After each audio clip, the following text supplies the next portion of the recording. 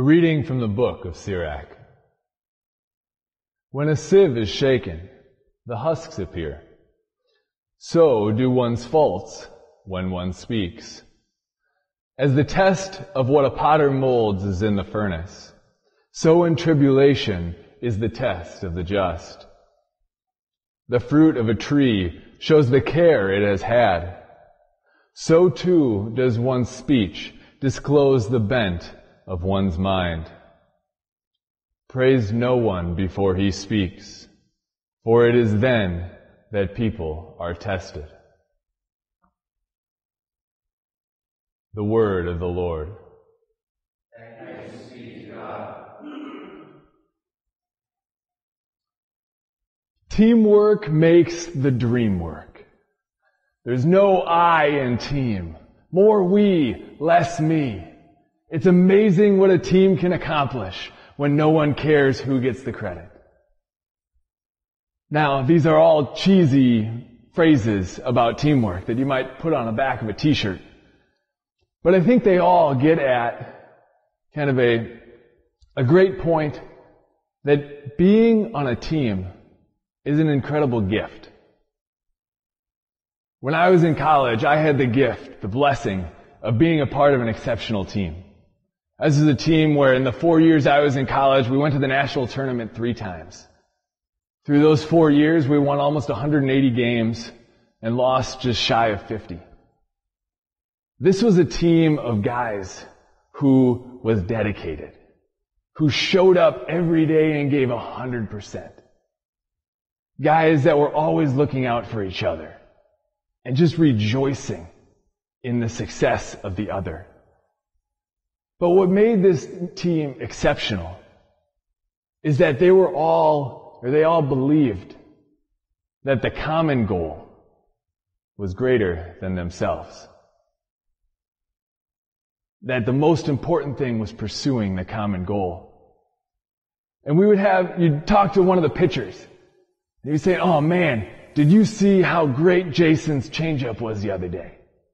You talk to another one, and he'd be saying, "Oh man, Harvey just had this command on the mound when he was pitching." One of the middle infielders would make a diving stop up the middle, throw the guy to first base. All the other middle infielders would be just rejoicing. And later on, they'd be telling everybody else, "Man, did you see that great play that Todd made up the middle?" These guys, through their words, through what they said to and about each other, really displayed the character that they had. And Sirach today is highlighting this in our reading. Sirach is back in about the 2nd century BC in Jerusalem, studying the world, studying people, and then giving us some of the wisdom that he has gained. And what he's sharing with us today is that people's character comes out in the words that they use.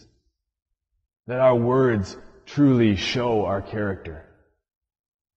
And that team that I was a part of, the words the guys used showed the character. But I believe that now I'm part of an even greater team. An even more exceptional team. That this right here, this community, our order, is an even more exceptional team. This is a group of guys who loves, who care about each other, who are devoted to prayer and striving to come to know the Lord. A group of guys who are smart, who are brilliant, or if not brilliant, are studious, and just striving to know the material so that we can share that with others. A group of guys who are disciplined, who are talented in so many different ways, who are good-natured and funny.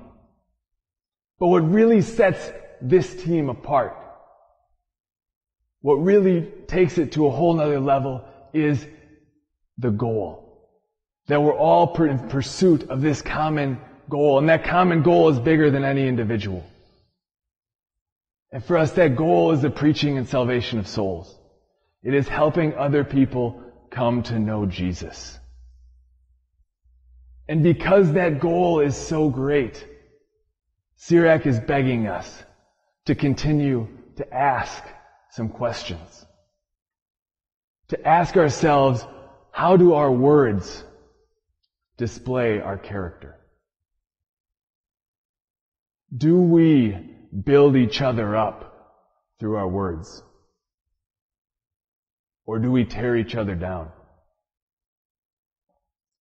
Do we rejoice in the success of our brothers and of others?